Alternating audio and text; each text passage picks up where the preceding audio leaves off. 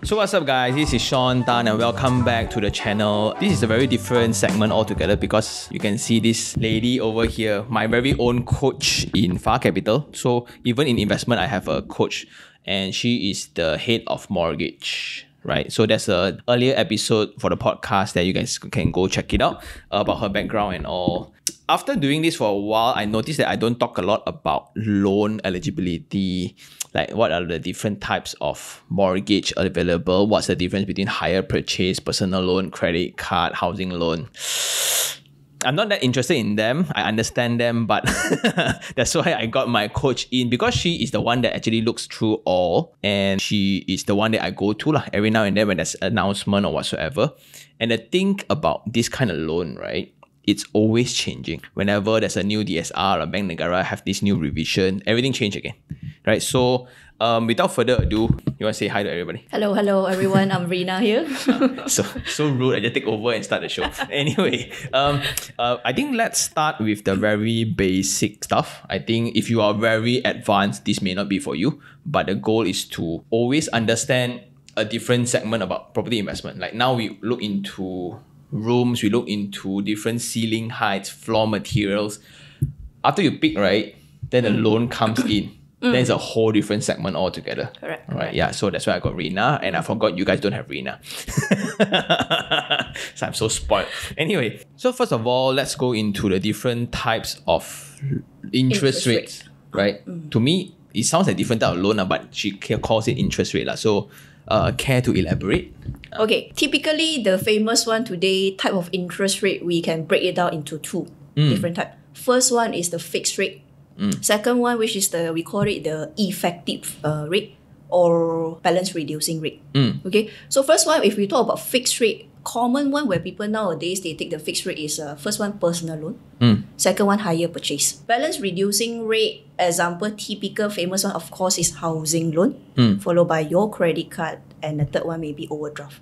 So these five things is the common one where nowadays we call it the different type of interest rate. But however, when we talk about really the breakdown on how the bank actually be profitable to earn from your interest rate is actually different calculation. Okay. That's why some of the situation we don't really encourage people to take a personal loan rather than housing loan, especially when you want to do a debt consolidation. Okay, so maybe I'll give you some example of the calculation here. Of course, that's why you're here. So rare we got something to write on. Sean always do this air thing. Yeah. Okay, first one, let's look at fixed rate. Okay. It feels like a seminar though. You can see actually. Okay. First one, fixed rate, like I mentioned just now, we have two different, the main one where people take the fixed rate will be, first one, the personal loan. Second one will be the hire purchase. Hire purchase are for cars. Correct, car loan. Okay. Hire purchase, I last time also don't know what is that. So when you see here, example, right now you are taking a personal, I just give example, personal here at 100k. Okay, let's say you are taking over the tenure of 10 years. Okay. Normally nowadays, personal loan depends on which bank you are currently borrowing with. We are looking at the range of maybe 5 to 6% fixed rate. Okay, 5 to 6%. So the calculation here is that how it works. What you can do here is your 100,000, you multiply by the interest rate that the bank borrow to you. Okay, so in this case, 6%. Multiply by, for example, in this case will be the 10 years of the loan tenure already. So 10 years. And then you just divide by total of your whole loan tenure on a monthly basis. So in this case, 10 years times 12, you are right. So it's 120. So 100,000, 6%, 6,000. 6,000 multiplied by 10 years, 60,000. So it's total at 160,000. You divide it by 120 months. So roughly, your monthly commitment will be around 1,003 lah. Okay, average.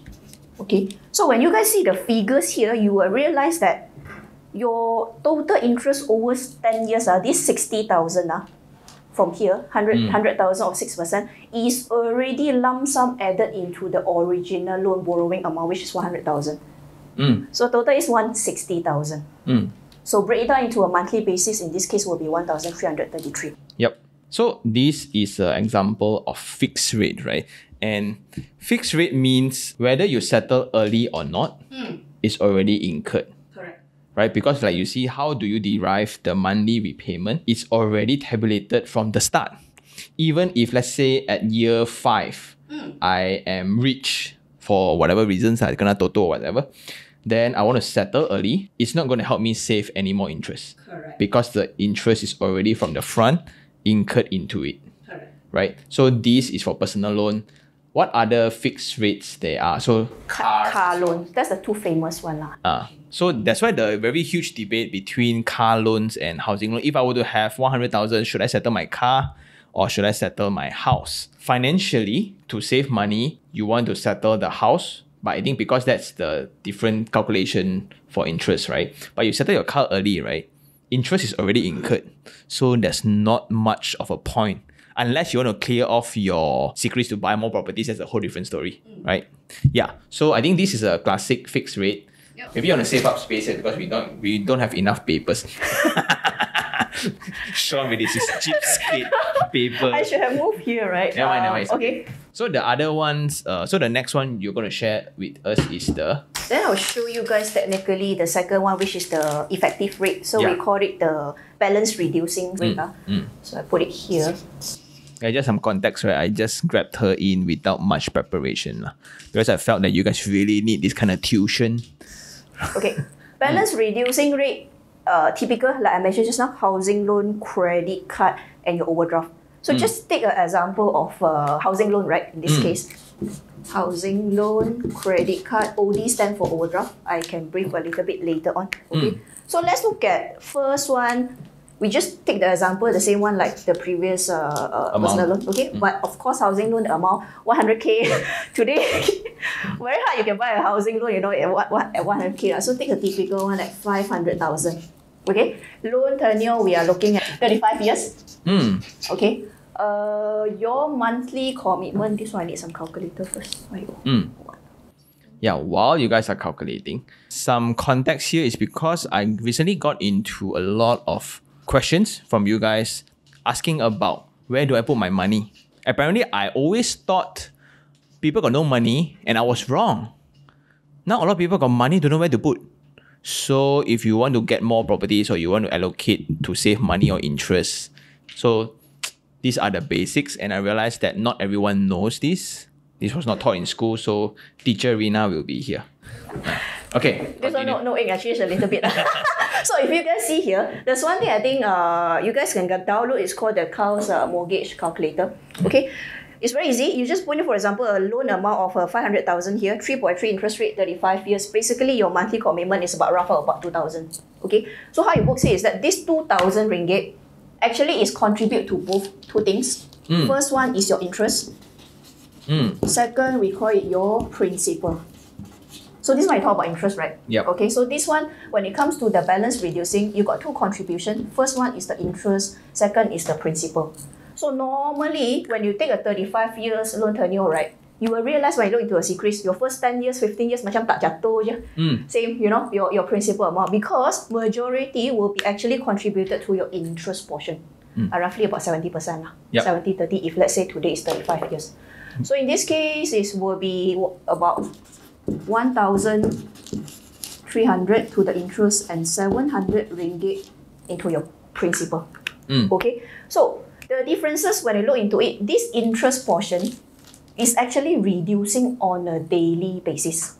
Okay, let's relate it back to the personal loan here. Imagine today your housing loan is 500k and your personal loan is 100k, and you have got, like Sean mentioned, right, you kena toto. Okay, you got extra 100. I'm not encouraging gambling. It just so happened you got money in the bank. Okay. So let's take an example. Suddenly from somewhere, your parents or farmer whatsoever, that you get extra 100,000 and you would like to settle, think about it, personal loan or housing loan first, right? So 100,000. Imagine today you got 100,000. Whether you want to use it to settle part of your 500,000 or you want to settle part of your 100k. So in this case, let's look into it here is that what you can do here is that you open back to your Carl's mortgage calculator, look into the table segment here, you will realize that actually your interest portion is actually reducing on a monthly basis, whereas principal is increasing. Okay. However, look into just now example for personal loan, you will realize that this one, the interest is actually fixed.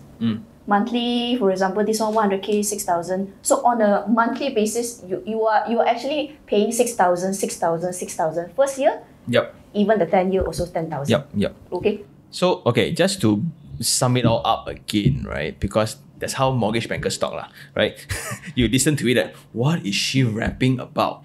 Okay. Whenever you have a money installment where you can get from mortgage calculators, right? So just like that one, she used a little bit more advanced, where let's say it calculates out 2,000 and we all stop there.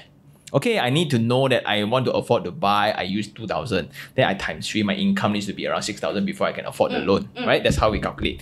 There's another deeper manner where you have monthly repayments now.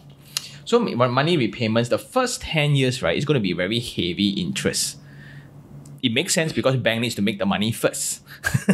So whenever you settle for the first 10 years, really, just that you think that, oh, my house is almost going to be paid up fully. Not really. And this disappoints a lot of old people and old folks. Why my housing loans is left a lot?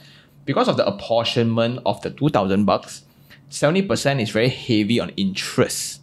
So banks get their cake first before it settles your debt. Okay, so the difference is here. Across time, 35 years, the principals reduce, although slowly, but it still reduces. Therefore, the interest amount also reduces because you pay a major portion heavy on first. For the personal loan, it's going to be the same all the while. So what Rena just said, if I have a lump sum amount, do I settle personal loan or do I settle housing loan? So it makes more sense to put in here straight away to the principal, and there's a way to do it also. I think last time I paid straight up into the account and they didn't settle the principal.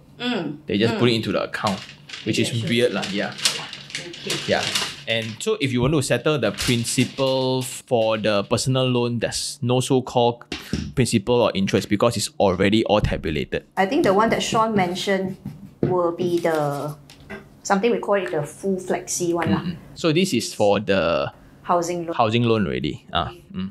In this case, for example, if have back to just now, kena total, right? You have extra savings. So you want to jump up this extra 100,000 to save on your interest. So think about it. You want to settle the personal loan or the housing loan, right? That was the question just now. So look into this example here.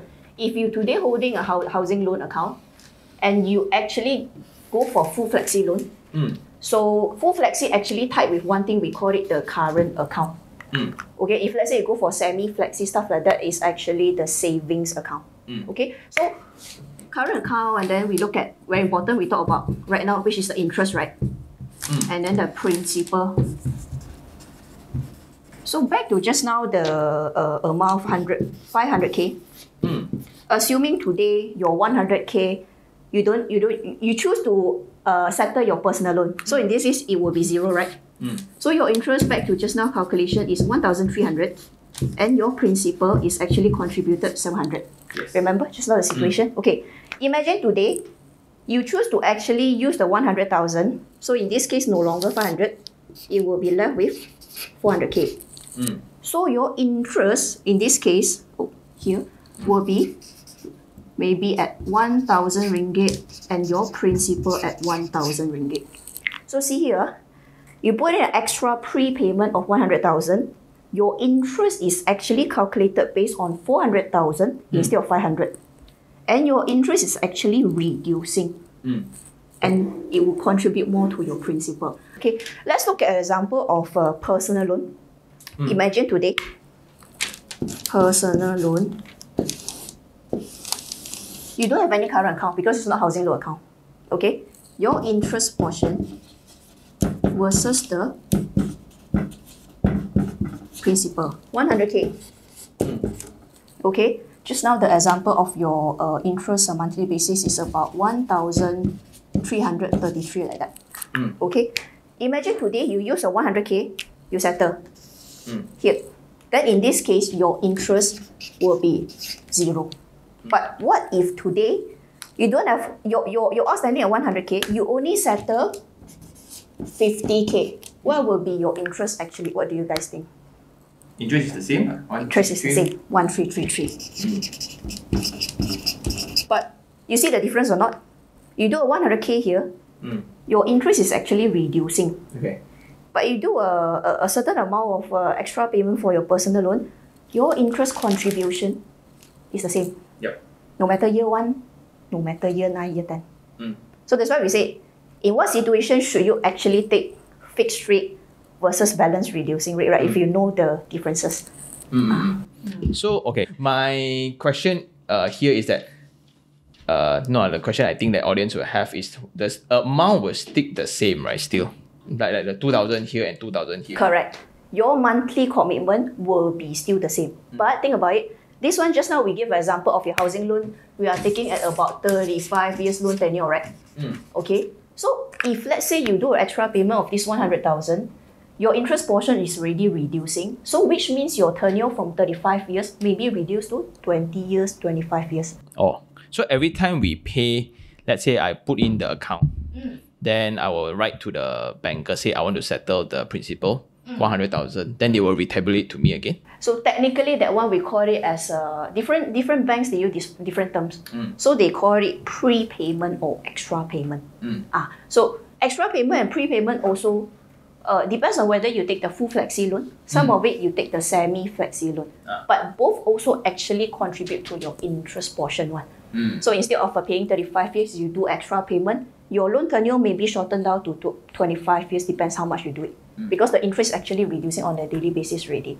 Rather than you look at personal loan, if you take a loan tenure of 10 years, no matter you chump up, no matter how much of a money, unless you settle the full lump sum, your interest will still be the same. Then, okay, my second question. Now there are financial institutions that gives fixed rates versus flexi rates. Is it the same thing? Okay, so like for example, the one that I'm applying currently, AIA. So that's fixed rate. So fixed rates and flexi rates, based on my understanding, it's one will not be affected by the OPR change. Correct. Very simple, like my question, right, is really like my AIA loan versus my Bank Sotong, Bank Maybank, Bank Harimau loan. What's the difference then? Like what's the fixed rate and what's a flexi rate? Is it the same like flexi loan and full flexi loan? It's a two different things. It's a two different things. Okay. So how to break it down this one? Fixed rate is something that it will not be affected by the OPR change in this case. Okay. So for example, your fixed rate, just now the situation as you are taking a 100K loan over 6% over 10 years. So you already tied to this interest rate at 6%. However, if let's say today you are taking the housing loan, which is affected by the OPR in this case, so your interest is actually calculated based on the differences of the base rate lah, which is actually depends on your OPR, your BR, how much. So this one will be affected. But however, when you're back to the fixed rate, it will be fixed on whatever your letter of interest rate. So this one makes the differences.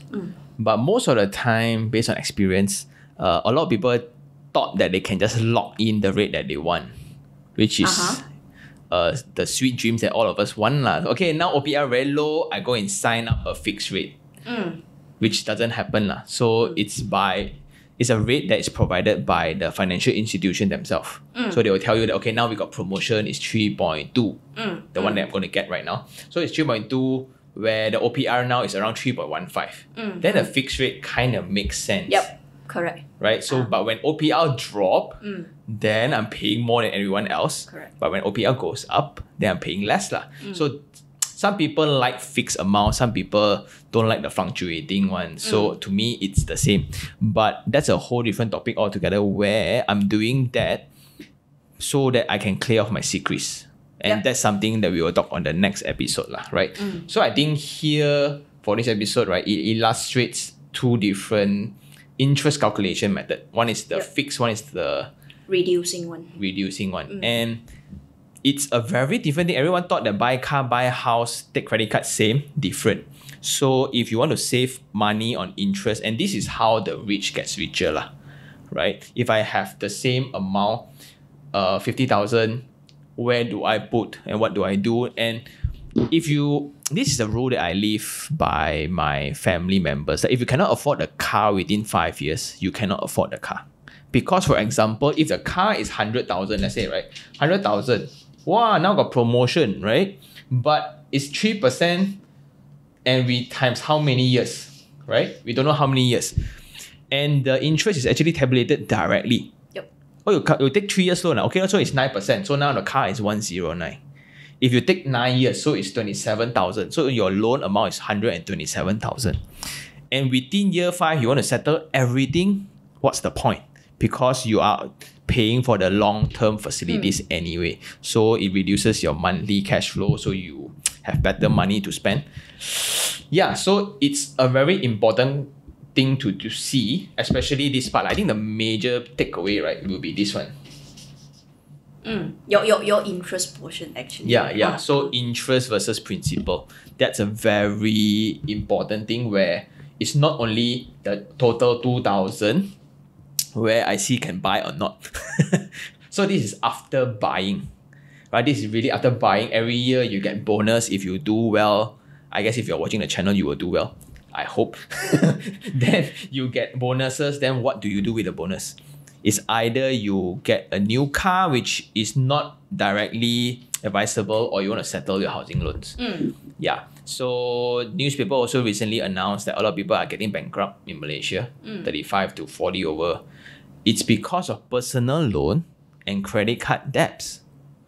So I think, like, just share a bit, right? She always tell me this one. Like, credit card, what's the interest rate? 18. 18, yeah. If you don't pay the whole year, it's 18% a year, you know. Personal loan is 6. 5 to 6. Yeah, 6 depends on which bank. Higher purchase is around 3. Yeah, right? 3. Housing loan, I got my latest one was 2.9. Depends on when you buy, right? Yeah. Based on the OPR and based on the amount. The higher loan amount, the lower interest rate, right? Because the interest amount a lot. So if you look at it, right, everyone says that housing loan is very expensive. Not really. And OPR change affects this way more. Not housing loan that much, right? And I guess that's all. Anything you want to add for this episode? I think I'm good. Sean basically already wrapped everything. No, because I find it very difficult to tabulate all this like that. I never thought in a simple way. Yeah. To really know how much contributed to the interest versus the principal. Actually, a lot of people do know that this fixed rate, actually, you are paying more on the interest portion. You don't contribute anything on the principal at all. Oh, I have another question. Okay, so now every month, right, is 2,000 here. Yep. So my question now is, now every month I pay 2,000. So what happens now if I want to pay 2,500 a month? Since I got a promotion, I want to settle my house loan faster. What happens here? Okay, I think it's very simple. First of all, you need to identify currently are you taking flexi loan, full flexi or semi-flexi. Okay, before you can even put in an extra payment of 500 in this case, semi-flexi in this case, you will actually most probably have to walk into the counter or you have to register, fill in a form to tell the bank that you want to do an extra payment. Because in the bank side, they were assuming that on a monthly basis, you need to pay the 2,000. So even on the deduction on monthly basis, they will just withdraw 2,000, even though you pay 2,500. So the money will just be stored there, right? So the 500 will actually bring into the next month. Yeah, okay, the why I brought it, this is exactly what happened to me. I thought, right, I put in 3 months upfront, then I can get to save interest. No, the money is just there. Yep. So this is for full flexi, and this is for fixed. This is okay. If let's say in the event you want to actually pay the extra amount of money, right? You will first of all have to take full flexi. However, on a monthly basis, you will be paying the bank like 10, 15 ringgit, depends on the bank charges. So in this case, you just go into your online banking, you click on the extra payment, you put in an extra amount of money, then yes, your interest rate will be reducing. However, if you take the semi-flexi, you just jump out the like you mentioned, right? You put in 2,500. The bank actually will just withdraw 2,000 on a monthly basis. Your 500 will bring it to the next month. Okay, so what you should do right now is actually first take a full flexi loan instead of paying the extra portion of the 500, actually, which doesn't help you at all. you should actually just put 50,000 or 100,000 right into the bank. Imagine today if you are taking a full flexi loan, you don't have to submit any paperwork or walk into the branch to tell the bank that you want to do extra payment. However, semi-flexi, yes. But the good thing here is that semi-flexi, the bank don't charge you on a monthly basis for these services. You see the difference, full flexi and semi-flexi in terms of the charges and the procedure. Yeah. Okay, so let me summarize. Now, if I were to have extra 500 every month, I want to settle early. There's no point paying extra. Correct. Because the money would just be parked there. Yes. So in the end of the year, suddenly I got extra 6,000 in that account. Right? So there's no point. Yep. So might as well, if you can save up the 500 into a lump sum, let's say 10, 20,000. Yep.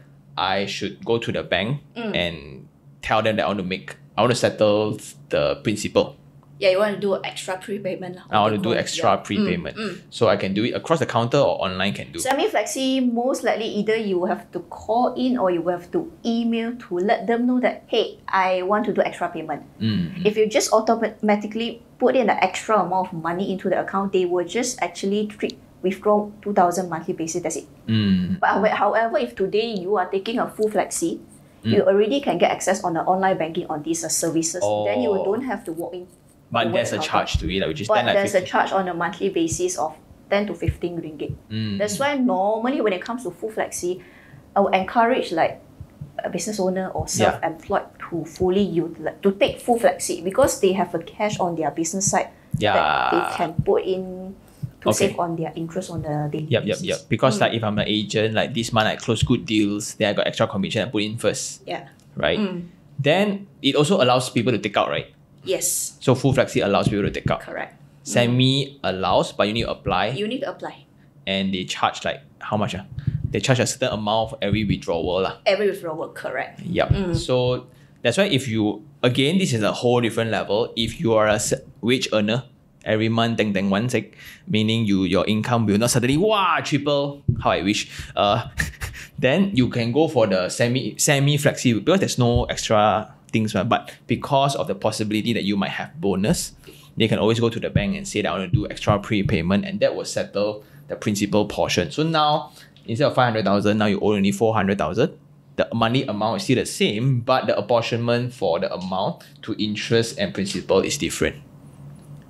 Get it? Yeah, so if you're a wage earner, like business owner, you're sometimes good season, especially durian seller, good season, bad season, then when you got money, you settle early first. But just in case I need cash flow to get in more stocks, I can always withdraw. And that is very similar then to OD, right? Correct. So OD is another different facility altogether, which is very similar to this. Well, while she is writing, right, like my wife's car loan is done on interest reducing format. Yeah, so that's why it makes sense then for us to settle the car loan whenever we have extra. But like for me, a very silly mistake, like in fact, I'm still doing it. Like today I'm learning stuff also. I thought like my OPR revision, the monthly installment is like 800 only, but every month my rental is like 1,400. I'll just pump in 1,400 whether or not. Apparently, it's just going to be a surplus amount in the bank, not doing anything extra to the principal also, which is silly, right? Very, very silly. So, well, I learned something today. And yeah, so just now when you talk about that format of financing, right? It's very similar to OD. Overdraft, right? So imagine last time people like to take OD before actually we have the full flexi loan. The one that I give the example. So last time why businessmen they like to take OD because the amount of money you can withdraw in and out. So for example, today you got the money, you just park in 300,000 over the outstanding of 500,000. Then anytime emergency you need the money for your business, you can always just take it out again. Okay, so it's very flexible, just like the full flexi. However, today, since we already have a full flexi, let's talk about why OD no longer relevant or makes sense. Okay, because see, OD interest rate is actually slightly higher. We'll calculate 5 to 6%. So take a 500,000, same as your housing loan just now. You are paying a monthly basis, 2,500 contributed to your interest rather than, I think we are talking about 1,300. Okay, so that makes sense why actually right now if you are a business owner, you are getting a housing loan, you just take the full flexi rather than the OD in this case. But there's also a reason why banks push OD to a lot of people because the interest rate very high Hey. But anyway, I'm very familiar with OD because my dad used to run businesses, so he takes a lot of OD. And it's just that he never withdraws anything, just that it's a nice amount there just in case things happen. Yep. I mean, imagine today, for whoever that's currently taking OD, right, 500,000. So imagine today you have the extra payment of 500,000. So no longer here in this case will be zero, right? So in this case, you are paying a zero interest to the bank. So that can be why some of the people like to do it. But think about it today, you already have a full flexi, which is the same concept. So housing loan, that's why normally whoever that have a lot of we call it the savings, one or two extra payment, we encourage to just take the full flexi rather than the OD in this case.